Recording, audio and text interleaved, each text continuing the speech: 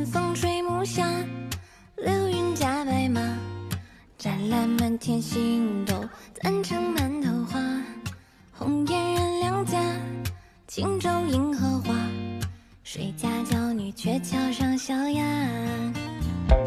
是他呀，看看人间的繁华，抛下腰片儿，天真小巧呀。热闹群世呀，灿烂如水花。看那烟火燃尽春风啊，清风呀，吹动着无数繁华。谁在夜中温暖一笑呀？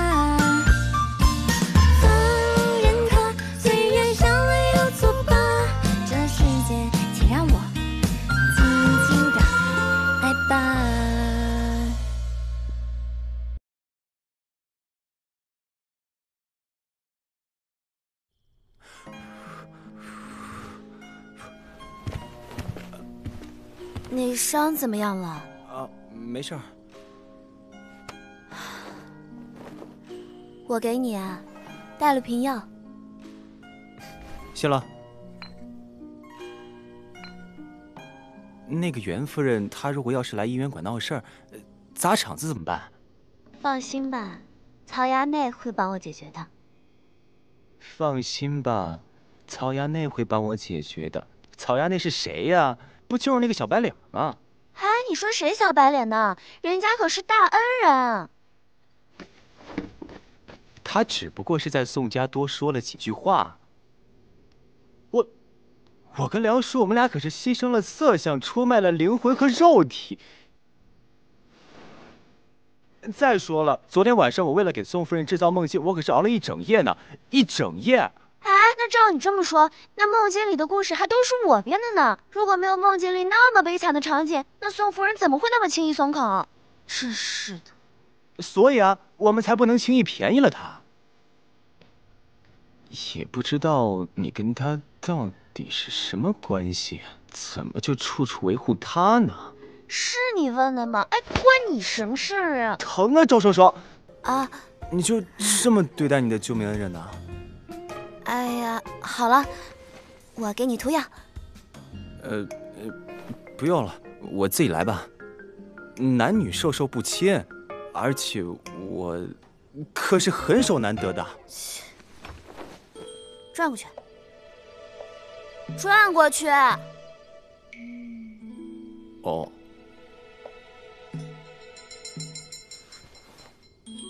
来，我看看。你轻点啊。哎呀，伤得这么严重啊！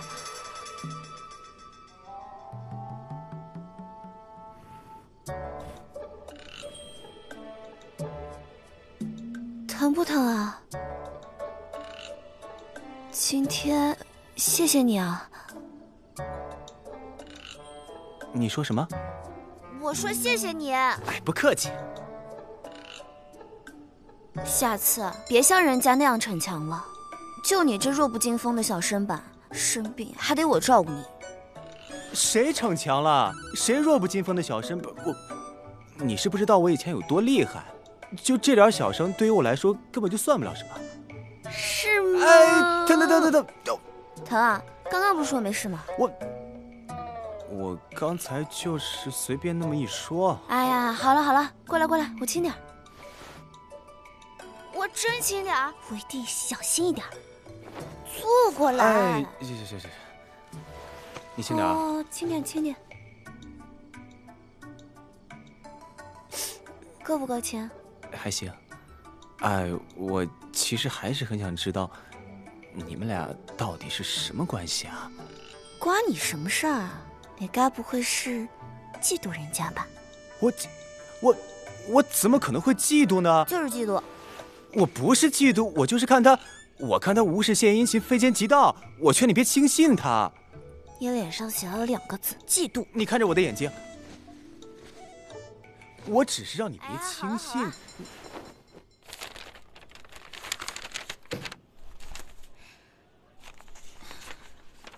哎，灵儿，今日怎么不见咱娘子啊？曹衙内听说咱娘子喜欢听书，订好了最好的位置接她听书去了。哇，我们曹衙内好体贴啊！要是我们娘子能嫁给曹衙内的话，那真是太幸福了。你们说什么呢？什么乱七八糟的？赵双双怎么会喜欢他呢？谁说的？那曹衙内不仅人品、性格、家世好，就连那样貌、身材、衣品，也是临安城里数一数二的。我们娘子不心仪他，难道稀你这样不修边幅的？你们懂什么呀？我这是走的自然风啊！勤俭节约，居家必备好男人的典范。莲儿，咱别跟他说，咱走吧。走吧。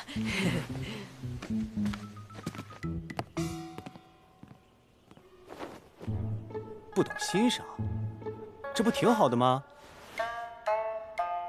如今这宋家当真应允了宋娘子出来经商。娘子，你可真厉害。主要是曹衙内帮我说了不少好话。原来是曹衙内的功劳啊！哎，对了，你看我今天穿怎么样？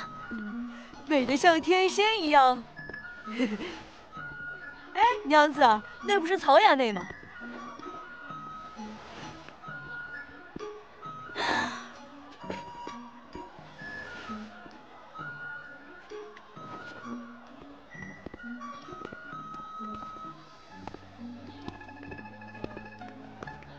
双双见过曹衙内。谁是曹衙内？是我。怎么是你啊？怎么样？这身儿还行吧？倒是人模狗样的。你这身儿穿的也还行。那是。哎，就是你干嘛要学别人穿衣服啊？这不是宋娘子新店要开业吗？所以作为朋友，我自然是应该收拾一番。还有啊，就是不能给咱们姻缘馆丢人，不是？就是吧，你以后别这么穿了。怎么了？我觉得这身挺符合我的气质的呀！啊，你看，就这世界上吧，有一种东西它是模仿不来的，譬如说气质。